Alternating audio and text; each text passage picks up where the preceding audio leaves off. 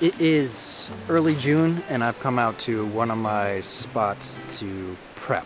What I'm going to do today is to set up a mock scrape and licking branch in this spot right here. What is a scrape? Well, deer, typically bucks, will want to leave their scent behind to let other deer know of their presence in the area. They do this by rubbing scent glands near their eyes on low-hanging branches.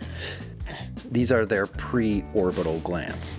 And then underneath that branch, they'll scrape up the ground with their hooves and then urinate in that open patch of dirt. This is a scrape. Bucks will do this to mark their territory, but also does and fawns use these as well as a form of communicating to the rest of the herd of who's in the area. Think of it like dogs and a fire hydrant. So making a mock scrape is a great way to see what deer are in your hunting area, but also it helps pattern their movement by enticing them to use this communication spot that you've created for them. Now that we know what a scrape is, let's make one. What's nice about this spot, it's a funnel.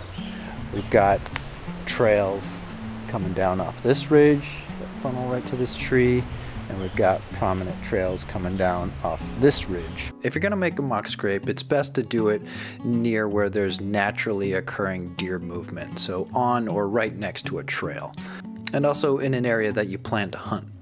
Ideally, it's within a comfortable shooting range, so if you're archery hunting, it's somewhere around that 20-yard sweet spot. So what I gotta do next is I gotta find a nice vine for this particular height, and I've gotta somehow get up there and tie it off. So then take a branch or a vine and hang it low enough so that the deer can rub their face on it without too much trouble. Somewhere around waist high is good.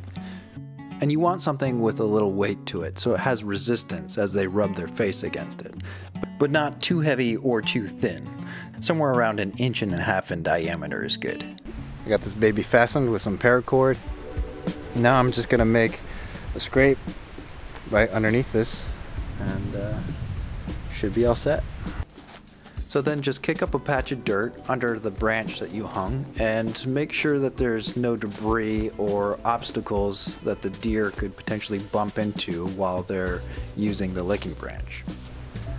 Looks pretty good to me. And once the patch is clear, you're gonna wanna start it with some sort of scent of your own. The easiest thing to do is just to urinate in the dirt. I know it may sound counterintuitive, but trust me, it absolutely works. There's also all kinds of products out there for mock scrapes, and I've been using Scrape Fix. It's a synthetic powder, and it works wonders. And that's all you have to do. So just hang up a trail camera and then you can see what comes by. Deer will investigate out of curiosity and then hopefully add their own scent to the scrape. So this particular mock scrape was my most productive. I had deer all summer and into early fall using this mock scrape. So hopefully this is enough to get you started, but if you want to learn more about mock scrapes, and there is more to learn, I would check out Whitetail Habitat Solutions. Jeff Sturgis there, he is a wealth of knowledge and he's been doing these for a long time. It's where I picked up all these tips, so definitely check him out. I just wanted to share what I've learned and my success through making these. So I hope you enjoyed, I hope you learned something, and we'll see you on the next one.